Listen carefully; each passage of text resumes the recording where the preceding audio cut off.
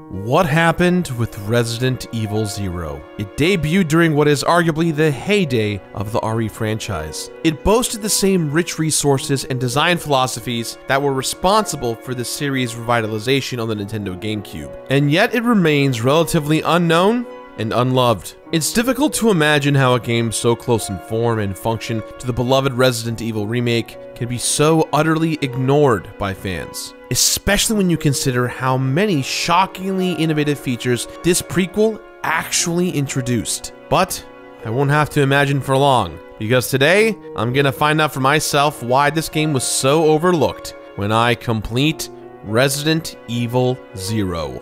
Hey everyone, it's Christmas time. You know what that means? Yup, it's time for your favorite YouTubers to do another brand deal for Raid Shadow Legends. This video is brought to you by Raid Shadow Legends. With over 400 champions to choose from, with a robust main story campaign and an arena battle mode, what does this game not have to offer? Well, first things first, it is a turn-based RPG with all different kinds of cool, fun collectibles and items that you can get to help you on your journey to fight through these epic battles. Remember that dragon that everyone has in their trailers? Yeah, he's in this game. There is also a mission challenge mode in which, as you complete, you progress and get more items and level up your characters. And when you beat all these missions, you get one of the best champions in the game, the Arbiter, in your arsenal. It's a win-win. You'll love to see it. Speaking of things to love to see, let's see the dragon one more time.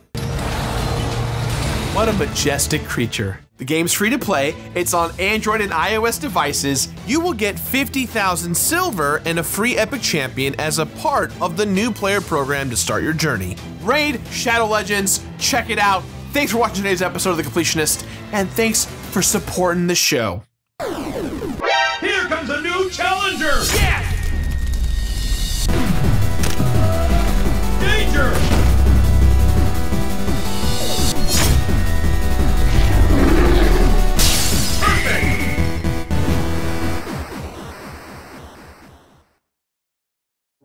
Hey everyone, and welcome back to The Completionist, where we don't just beat the games, we complete them. This time around, I'm taking a look at yet another black sheep title. But whereas most unpopular franchises entries represent the absolute nadir in quality, Resident Evil Zero is almost always regarded as merely middling at worst. But even though it isn't outright hated, Resident Evil Zero is disregarded more often than not. And in order to understand exactly what went wrong, I'm starting my investigation at the point at which everything was going right for Resident Evil.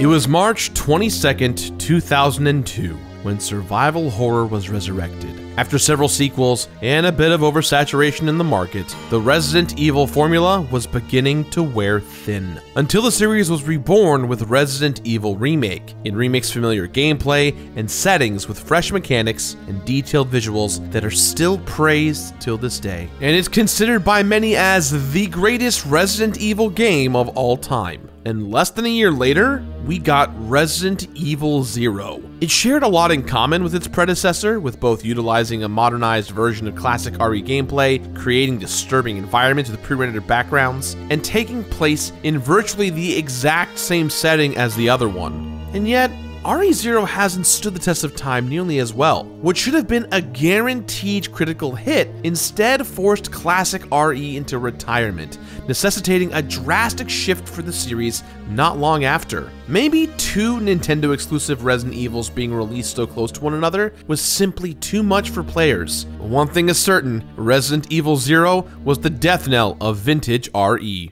Thankfully, Capcom saw fit to port it, along with Remake, to modern consoles not too long ago, complete with HD overhauls and achievement support. So it's easier than ever for me to revisit RE0 and hopefully understand what happened here. I might be playing it on the PC instead of the GameCube, but for all intents and purposes, it's still the same game, which follows Rookie Stars officer Rebecca Chambers and the mysterious escaped prisoner Billy Cohen, as they're forced to band together in order to survive the usual Resident Evil threats, unknown environments to explore, cryptic puzzles to solve, and armies of the undead.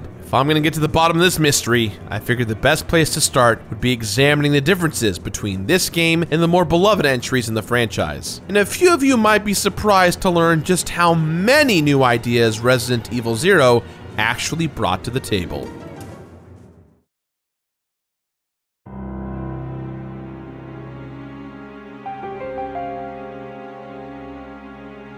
So when you ask someone if they've played Resident Evil 0, they'll usually respond with some version of, "Is that the one with the train?" And yeah, it is. But that response isn't that surprising, since most fans probably haven't even made it past that very short section of the early game. Because if they did, I'm sure they'd remember Resident Evil 0 for its legitimately unique features, which are far too enjoyable to be ignored. To address the obvious, there is the fact that the players control two separate characters in what's known as the zapping system. Instead of controlling a solitary survivor like normal, players control both Rebecca and Billy, swapping between them at will. Although this series has dabbled in multiplayer before, this system remains purely single-player oriented, just with the two simultaneously playable characters. And that's something that I haven't really seen anywhere else in this franchise. And that's a shame, considering how many unique gameplay scenarios can be built around such a simple change. Normally, in Resident Evil, players only have to worry about the enemies who are directly threatening them. But when you have two characters to take care of, you have to balance your attention between them and make sure that neither gets too close to danger, which is an altogether different feeling. Players can even customize how their AI partners behave, choosing between allowing their second character to join the battle with you or sitting fights out entirely so the player can do all of the work. The latter might sound counterintuitive, but sometimes you just want to control exactly how much ammo you are spending. And sometimes the best choice is to just leave your partner behind for a while. In addition to being able to swap between them at any time, you can also split them up at will,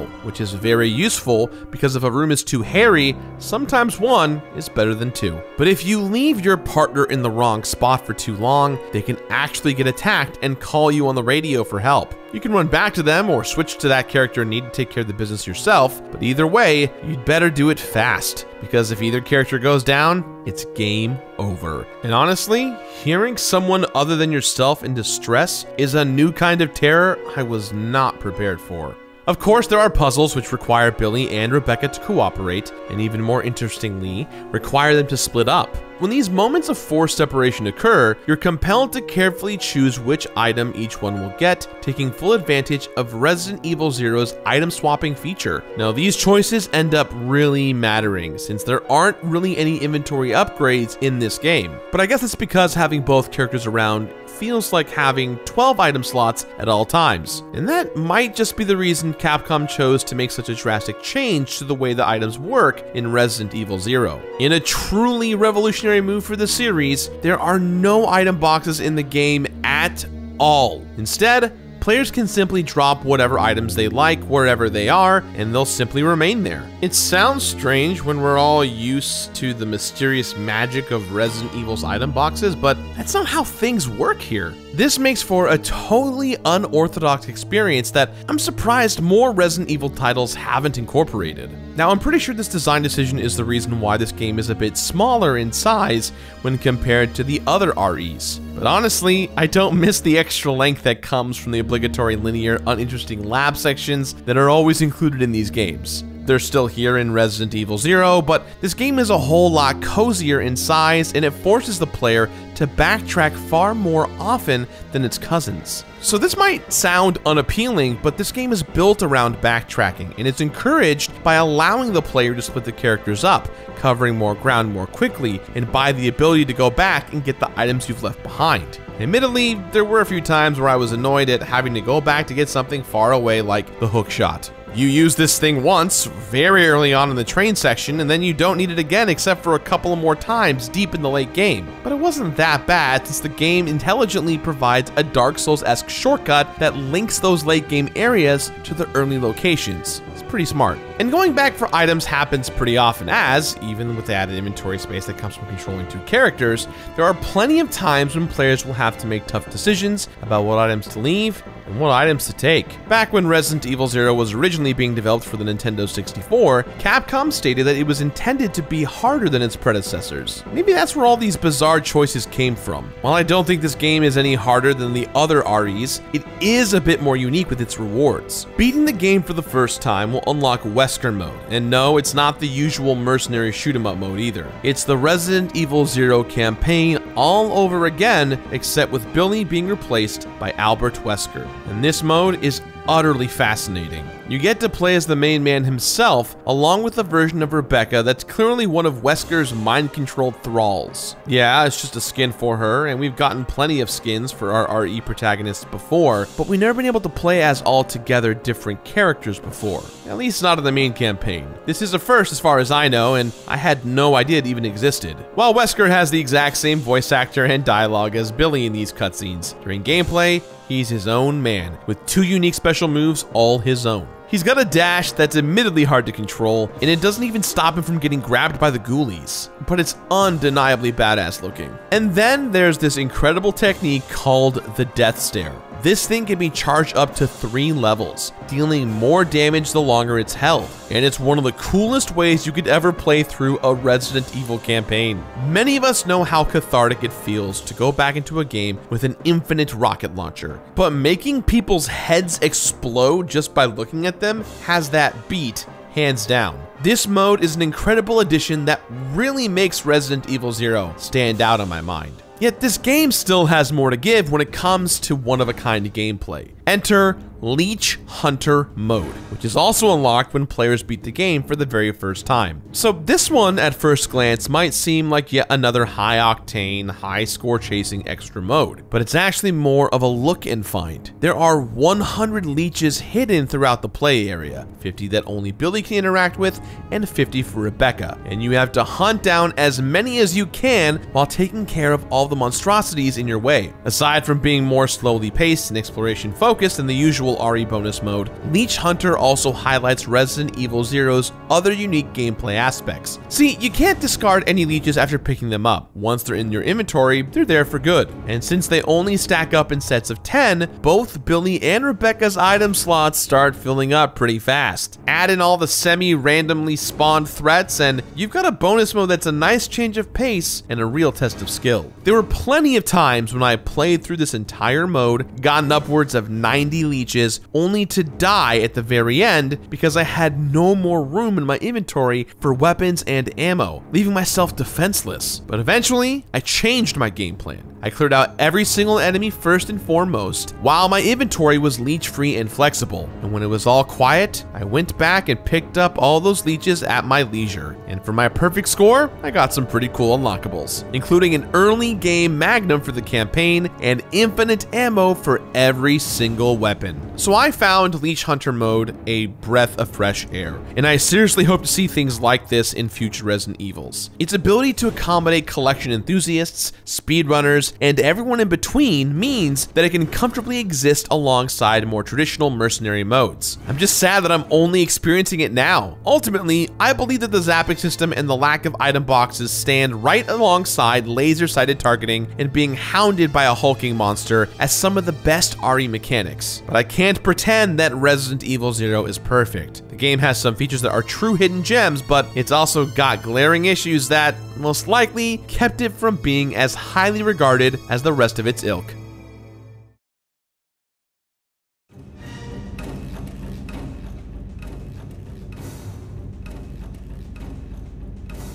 So, while plenty of other titles in the Resident Evil series have been, at one time, exclusive to one console, by 2002, the classics were all pretty much widespread due to ports. And then, there was Resident Evil 0, whose exclusivity certainly didn't help it find a wide audience. And unfortunately, those who did manage to discover Resident Evil 0 may have been quickly turned off by its over-adherence to past formulas and by its inherently flawed premise. That premise, of course, takes place on the night before the infamous infamous events of the original Resident Evil. Revisiting much beloved locations and events from new angles is a hallmark of prequel stories, and yet another tenet of prequels is to avoid interfering with or contradicting already established elements by any means necessary. Basically, due to its very nature, there was no way Resident Evil 0 was ever going to have any meaningful impact on the greater Resident Evil mythos. I mean, for example, we know Rebecca's going to make it safely through RE0 since she inevitably has to participate in the events of the first game. But that doesn't mean that she couldn't have had any development at all. Rebecca has no character arc in RE0, which ideally should have been her time to shine. Instead, she's cast as someone who merely reacts to things around her, with no agency of her own, solely defined by her half-baked dilemma about whether or not to turn Billy over to her superiors. Billy himself is tragically even less defined than Rebecca. He has virtually no character development, no personality, and no impact on either this game's story or the overall Resident Evil narrative. As far as I know, no one in this universe ever mentions him again. The only information about him that players are given is a lame backstory that doesn't even come close to making me care about him. As I come to understand how easy it must have been for players to completely forget that Billy exists, I also can't help but wonder why someone like Rebecca's CEO, Enrico, wasn't chosen as her partner. RE0 would have been much more engaging if it had explored their well-established and well-defined dynamic, not to mention retroactively making us care more about his ultimate fate in the original Resident Evil. But even if that were the case, there would still be so many lingering questions due to the very existence of this game. You'd think Rebecca would have more to say to Chris Redfield when they met, considering how she spent the entire previous night fighting off monsters and uncovering critical information about Umbrella's ties to a deadly virus.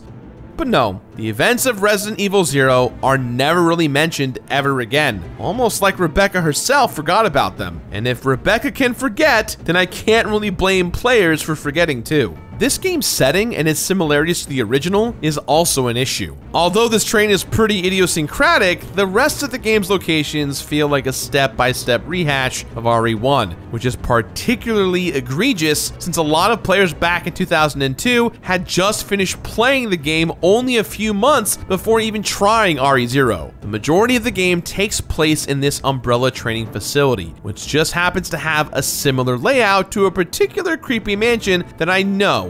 It's not one for one, but the similarities are still glaring. And it's not that I dislike this location. It's the best one in the game. It's just that it doesn't help Resident Evil 0 establish its own sense of visual identity. RE2 had the police station. RE3 had the streets of Raccoon City. And even Code Veronica had a prison island and Antarctica to set it apart. RE0, on the other hand, just checks all the franchise's tropes off of the list. Creepy mansion, underground area, industrial location, and a final escape with the race against the clock. There's a reason that this formula worked for so long, but if you stick to it this hard without sufficient innovation, then you're bound to get lost in the shuffle. As stated previously, this game does indeed innovate successfully. The Leishman enemies are great. They're both unnerving in their human-like appearance and novel in their exploding self-defense technique, but some other attempts at innovation just reveal an overall lack of inspiration. I feel like the developers must have eventually lost sight of what makes zombies creepy in the first place. They're a perversion of something that was once safe and familiar,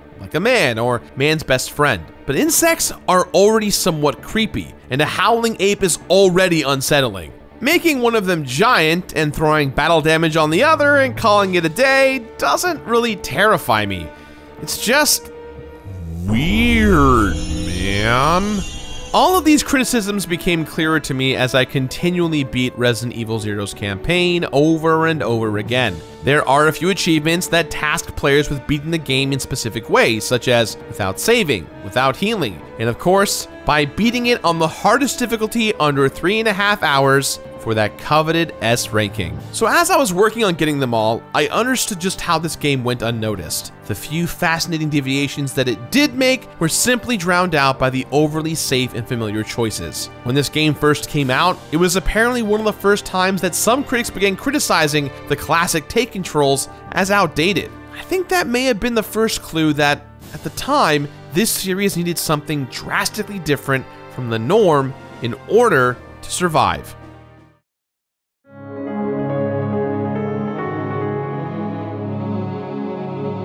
Although some of the bonuses that players unlock along the road to completion are noteworthy, namely Leech Hunter and Wesker mode, other rewards aren't quite so exciting. First off, there is a gallery mode containing all of the game's cutscenes, which I didn't even know it existed until I had already accidentally filled it in its entirety. And yes, of course, there's the rocket launcher for players that obtain an S ranking in the main campaign. But at this point, it doesn't even feel that exciting, partly because of how many times I've wielded it in the past, and more so because of how much more thrilling playing as Wesker is. I can't help but think that if this game had more weird choices like this, and ignored the past a little bit more, then we'd all be more familiar with it. I'm definitely glad to be done with completing Resident Evil 0, but I feel like I might revisit it someday just to get a chance to try these unique features all over again. While I completed Resident Evil 0, there were only 3 deaths. It's simple to stay alive on easy mode, and by the time I got to my repeat playthroughs, I already knew what was around every corner. 4 campaigns played through, 1 initial run, 1 for no saves, 1 for no healing, and 1 last time on hard mode. 48 trophies unlocked, with the vast majority of them revolving around the simplest of tasks. 150 leeches collected. That's 100 from the perfect run, and 50 more for an achievement that tasks players with collecting all of the leeches of just 1 color. 18 hours of total playtime, and over 75 heads exploded with Wesker's death stare. Just wow. What happened to Resident Evil 0 is a shame. It offers some of the most unique takes I've ever seen in the classic Resident Evil formula, and while it does do a lot to offer nice rewards for players, they're just not all that worth the effort, considering how derivative this game actually is. That being said, if you're a genuine fan of the franchise, you owe it to yourself to at least try it out, and to never forget that this game actually does exist. So, with that in mind, guys, I give this game my completionist rating of finish it.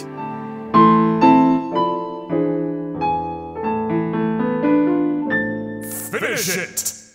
That's all the time we have for today, guys, so please, as always, let me know what you thought about today's episode somewhere on the internet. If you like the show, do us a favor, hit that like button, leave a comment down below on what episodes you want to see on the future of the show, and hey, subscribe. We appreciate the support. Hit the bell to stay up to date on all notifications. I've been Gerard the Completionist, and I'll see you next week for the brand new case.